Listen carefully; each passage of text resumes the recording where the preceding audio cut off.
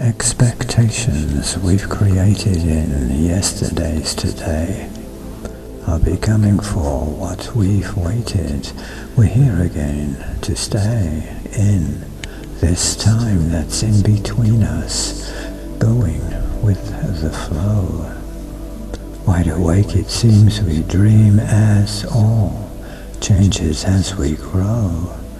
Consciousness, once a candle blowing in the wind, becomes a fire we can handle, awake as we begin to communicate, just by thinking, to feel life everywhere. In the water we are drinking, soil and to the air.